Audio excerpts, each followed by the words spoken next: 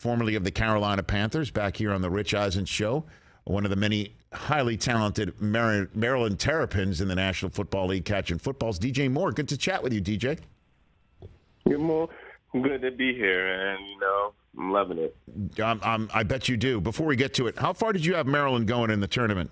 How far did you have them going? I thought they were going to go to – I'm going to be real honest. I didn't think they were going to make the Final Four, but at least the Sweet 16. Well, they ran into Alabama. That's a problem. You know what I mean? I know. That was a big problem. Do you have any game? Do you have any basketball game? I played basketball a little bit, but not to the level of being in college to get a scholarship. Sure. So you did the right thing. You chose the right sport. It's basically what you're saying. Yeah, I chose the right fantastic. So where were you when you found out you were suddenly thrown into this trade for the first overall pick, DJ? I was in Charlotte. I was picking up packages and going home, and then I was coming down my driveway, and I got the call. I was shocked when I seen it was Scott calling, and then when I picked up the phone, they told me what was happening. After that, it was all Bears organization calling me. I bet. So the general manager of the Panthers called you up and said, "Hey, man, we love you, but we're sending you to Chicago." Was that the message? Yeah, that basically. And then that conversation was over fast, and then I spoke with the Panthers owners and Dave and Nicole, and after that, it was the goodbyes, and it was on to being a Bear. Were you surprised? Very. I didn't think it was going to happen to me, and but it did. So now I'm just on the forefront of just seeing a future with the Bears. All right. And before we turn the page to that, DJ, did you have any sense that they were looking to trade up in the draft, or that you were starting to think that my next quarterback was going to be a rookie in the NFL? Did you get that sense? With the trade, I wasn't thinking that I was going to be included in it, but sure. I seen little inklings of the trade talk happening to go up to one. Right. But I was really thinking that my next quarterback was going to be a rookie, and now I got Justin Fields, so that's even better. I know. And before I turn to Justin Fields, I'm sorry I'm using you for our time to just pry a little bit.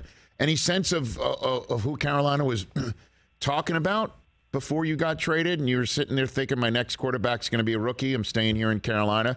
Did you get any inkling who that kid might be? You got any sense? That, probably during the week of the Combine, I was talking to Scott back and forth, telling him who I liked and everything. So it was really they never really told me who, right? But it was all four of them at the top. So that's just how they say it, and they got all four and conviction of who they like. They probably do got who could have like. been CJ to DJ. There was sitting right there for him, but that's not going to happen now. But you have your own. It's not happening. Yeah, and it's not, because you got your own Ohio State quarterback. Let's get to Justin Fields. What was your first conversation with him like, DJ Moore? It was pretty good. He seemed really cool. We went to the Bulls game. Everything chopped it up. It was good times, and he just said looking forward to working with me. Okay. Whose seats did you go on? Say that again? Whose seats did you go on to go to see that game? Whose seats? The Bulls owner. Oh, okay. Reinsdorf? Yeah, they rolled out the red carpet when I got there. Oh, he opened up his Velcro wallet for that one, huh? Okay. All right. So very good. And so what do you guys talk about when it's you and Mooney and Chase Claypool with the quarterback watching the Bulls play? Really, we all just looking forward to working with each other. They know that the skill set I bring is going to elevate everybody. Everybody's in the room, and even even in different rooms in the offensive side, they just know that I'm coming ready to work and bring some fun with it. And the fact that you're there, DJ, I'm sure Justin was breathing a sigh of relief, even though he might have been read into the situation the entire time, because your arrival there and the pick's departure means it's his gig still in Chicago. Did you have any conversations with him on that front about that subject matter at all?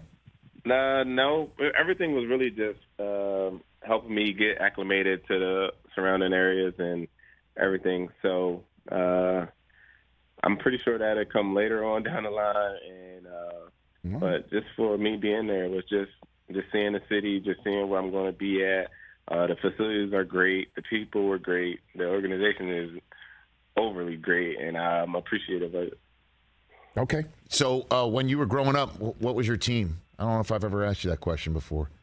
What was your team growing up? I really didn't have a team. I know I grew up in Philly, and everybody's saying I should have been an Eagles fan, but I didn't really watch the NFL growing up. I just maybe watched certain people's highlights, but I never watched the NFL. What are you doing? What do you mean you never watched an NFL game? Really? You never watched? I never. What were you doing? What were you doing? I never really watched it. My family used to watch them all the time, but I was just like, I had a PSP back then, so I used to be just playing games on that. I've never really watched the NFL. What were you playing on your PSP, DJ Moore? What were you playing? Like Midnight Club. Okay.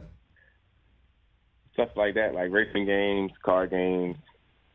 So isn't it ironic then that you're a top-notch National Football League receiver now, and gotten? I don't know if you've had people there in Chicago come up to you, and I mean, this is despite the Bulls and all those championship banners that you saw hanging in the United Center, if that's what they're still calling it there, and despite whatever else the Cubs and the White Sox have been able to do there. This is folks from Chicago will tell you it's a Bears town, and that if they win the Super Bowl, this is it's going to be on. Have you gotten that sense already? I have gotten that sense. I went out to eat, and everybody knows who you are. They don't want to bother you there. Mm-hmm. But once I got up and was ready to leave, I was greeted by so many people, and they were just ecstatic that I was on my way here. And I know they're looking for a winning season and winning championships, so I'm here to provide and push that. And what do you want to tell fans in Chicago what you're bringing to the equation? What do you, DJ Moore, bring to the equation? What I'm bringing a lot of fun. That's one. Excitement, playmaker, and a guy that's just going to put it all on the line for the fans and the team. Okay. Very good, DJ. Well, look, congratulations on being in your new digs. Don't be a stranger. Let's chat down the line. And, obviously you're from the Philly area, and obviously Carolina's got beaches and what have you, but this is a whole different ball of wax. The cold weather in Chicago is a different animal. And I'm sure you're going to be prepared for that sort of thing, DJ. Yeah, I'm going to be prepared. I'm not worried about the cold too much. Good for you. Thanks again for calling in. Congrats on everything going on with you. Thank you. You got it. That's DJ Moore, everybody, of the Chicago Bears right here on The Rich Eisen Show. There he is. Catch The Rich Eisen Show every single day on the Roku channel, 12 to 3 Eastern, for free.